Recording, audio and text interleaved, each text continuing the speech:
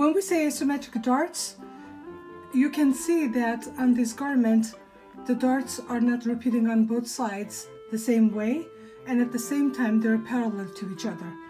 So based on this, could be designed, let's say this kind of design, or based on that concept, one can design this type of asymmetrical designs as well.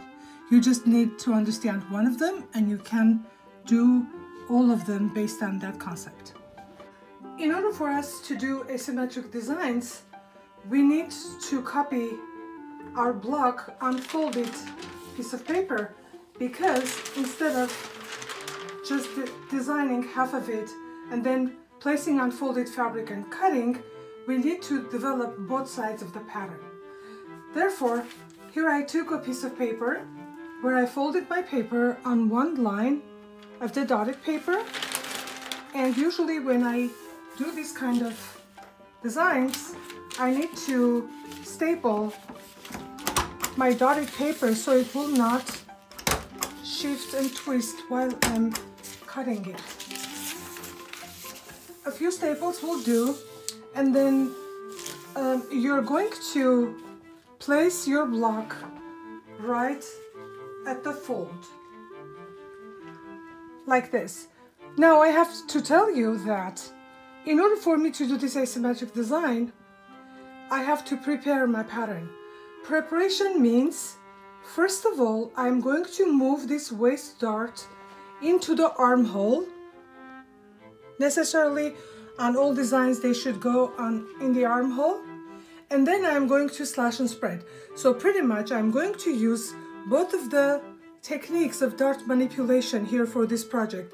So first one will be pivoting the waist dart into the armhole, and then we'll go from there and we will use slash and spread to finish the entire process.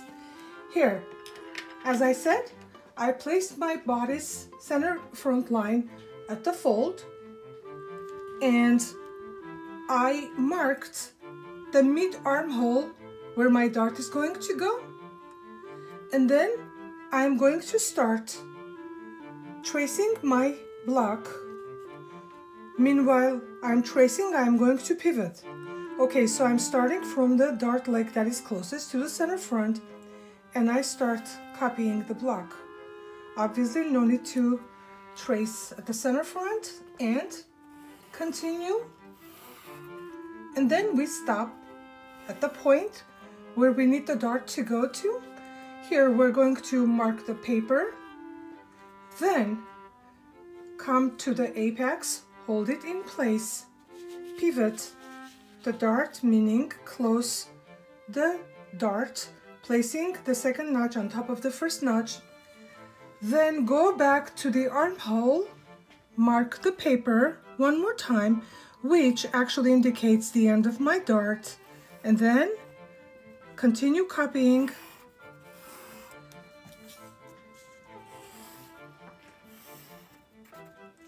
And don't forget to mark the apex properly. Now let's take a look.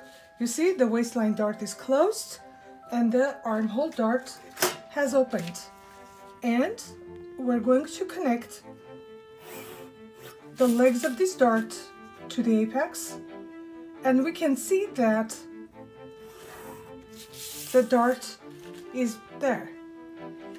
Now the next step is going to be cutting this pattern off of the dotted paper without adding any seam allowances or anything, because we're not done yet. We still develop this pattern.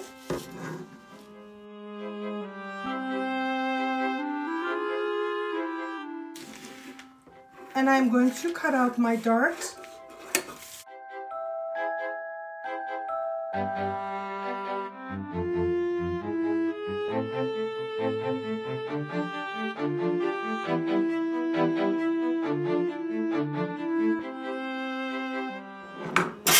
Remove the staples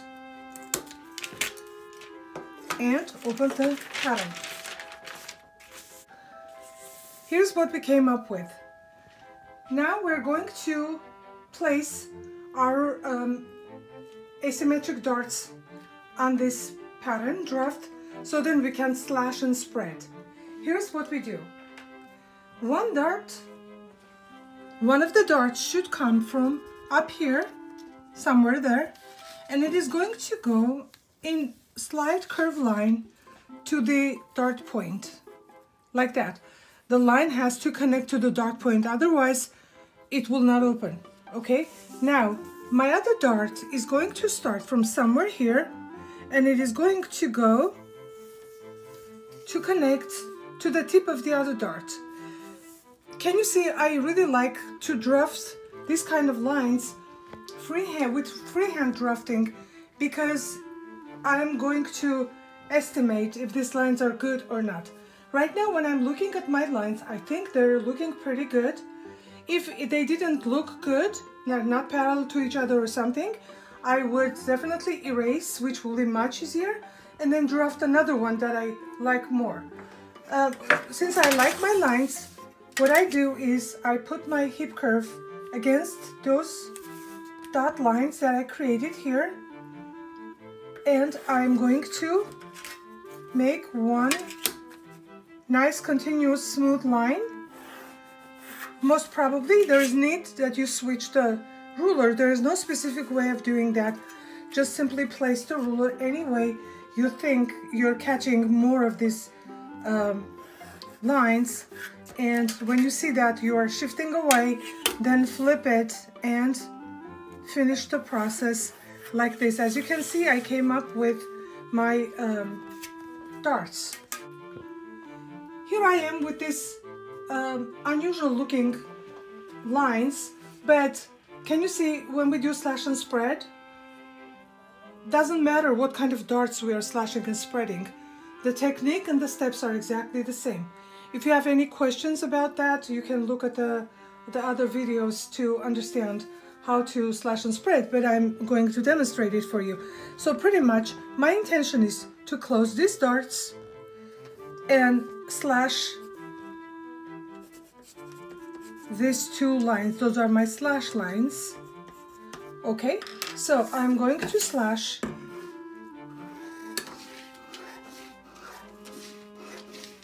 towards the tips of the darts, and when I get closer to the dart point, try not to cut through, and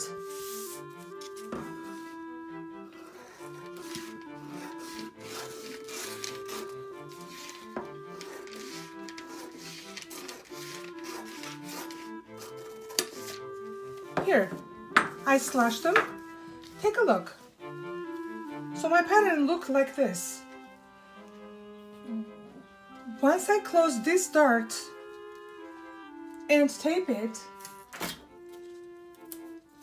you see that dart opened in here. Huge dart opened in here. One thing that we should understand is, even the dart is looking huge, it has the same value as the previous dart. And then my second dart is closed, and like this, tape it closed. Here's what happened to my pattern. Okay, so my darts are curvy, also they're very big. Now what I have to do is to put this on another piece of paper and finalize my dart points, and then add my seam allowances, and I will be done. As you can see here, I am done with the pattern, and if you look at the dart points closely, I made my dart points going back from the apex for 1 inch. So to start with, this was my apex, and this was my apex. Okay, now both dart points are pulled back for 1 inch. Here's how I did it. I measured 1 inch from the point, placed the dot equally away from the dart legs, and then with my hip curve, I drafted my curvy dart points and blend it with the dart leg, and then I would go down here like this, and then I bring my ruler down to the lower dart leg of my dart, and from the dart point, land my dart leg to my darts down here. So obviously after I'm done with my dart point, I will go 1/2 inch down from this. Again, this, my punch hole is 1/2 inch down from the dart point. So this is my dart point, and that's my punch hole. Okay, the same is done with my second dart, and as you can see here, I have added my seam allowances everywhere on my pattern. As usual, we add 1/4 inch seam allowance at the neckline, 1/2 inch at the shoulder, 1/2 inch at the armhole, since we're planning to stitch a sleeve to this garment, and then 1/2 inch side seam, and then my dart legs are cut into 1/2 inch seam allowances, while my waistline is 1/2 inch also, and the same thing on the opposite side. After I've done that, now notching. The center front neckline is always notched because this is a very important position where we connect facings, collars, so we notch. Now the shoulder tips are notched to show the amount of the seam allowance here at the shoulder. At the armhole we have a notch. This is guiding to connect the sleeve in the place properly. This is my side seam notch. The other up notch is at the bottom, like that, facing upwards. Now, my dart looks kind of very unusual, but again, my dart legs are dart legs. I have to notch them, and I notch them here. And coming down here, the waistline, the center waistline should be definitely notched, because we connect like peplum skirts to this point, and we definitely want to know where the center position is. And then accordingly, my side seam notches armhole, dart legs, and the shoulder notch. Now the grain line is going to connect from the center front neckline to the center front at the waist. That is my grain line, meaning that's the direction that I'm going to cut my fabric to. And definitely I should not forget my label, and my pattern is done.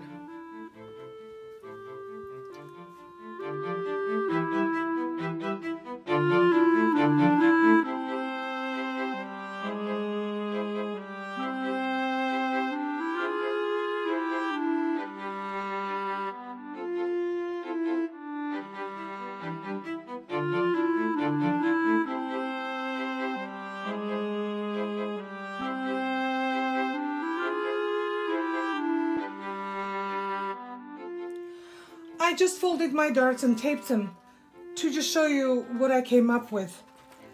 Also, I wanted to show you something else. Can you see, since my dart legs are very long and they're curvy lines, there's a possibility that when I stitch these darts, I might stretch the fabric. So I might add extra notches somewhere in the middle of that dart and somewhere in the middle of this dart. You can walk it. You don't need to fold the darts just like I did. I'm just doing this to show you how that becomes a three-dimensional garment and how it looks. And then as you can see here, when I folded my dart, the tip of my paper is sticking out. I will shave that off, and in a minute I'm going to place this on the dress form so you can see what I came up with.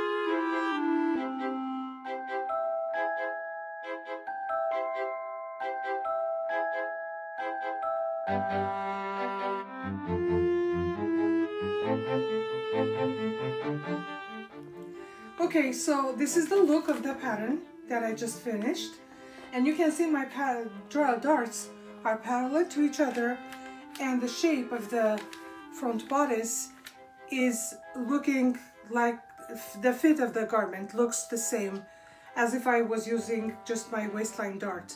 So that means I didn't lose anything, I didn't add anything to my pattern. So this will conclude my demonstration for you of asymmetric darts.